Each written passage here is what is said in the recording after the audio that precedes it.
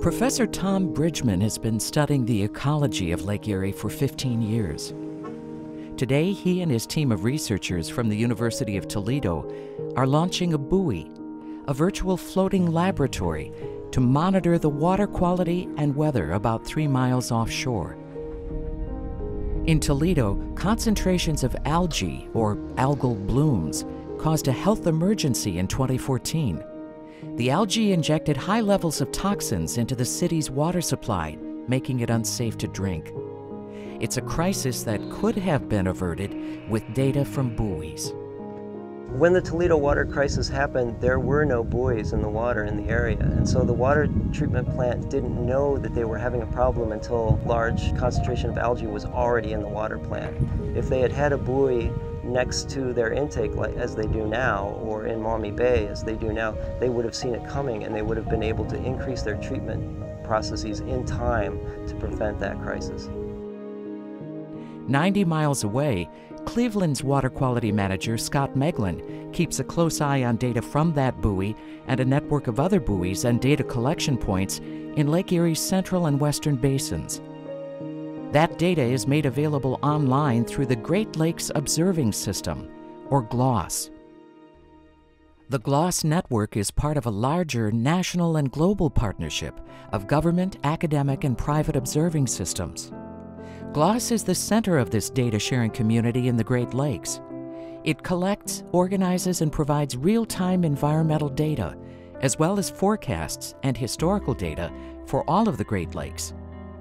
The data is available for free online to everyone, including boaters and recreational users, businesses, scientists, and government officials, such as municipal water managers.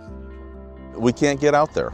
And that's what these buoys do. They're our eyes and really our mobile laboratory out in the lake where we can't be all the time. Cleveland funds 2 buoys that are part of the GLOS data sharing network. The GLOS data provides Cleveland Water with advanced warning of issues that can impact water quality and water treatment required for the 1.4 million customers it serves. As we look at this data and we see the trending of it, the GLOS data in particular is an enormous amount of data, and to be able to use that to see these trends and see when something gets outside of the norm, that's when the alarm goes off. Okay, I need to watch something. In Cleveland, one of the concerns is hypoxia, or so-called dead zones, that can occur in the middle of Lake Erie. Hypoxia can cause odor or taste issues and an increase in dissolved metals in the water.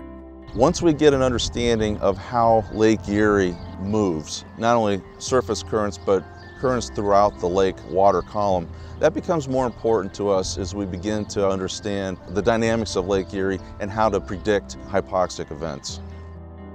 For the 34 million people who depend on the Great Lakes, the data GLOS collects from its network of partners is critical.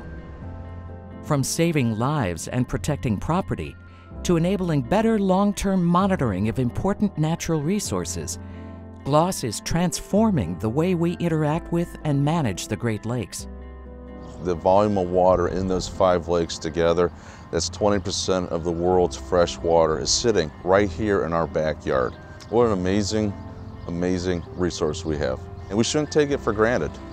I don't think of it as just our water, I think of it as the planet's water. We happen to live here, but we're stewards of the Great Lakes for everyone on the planet.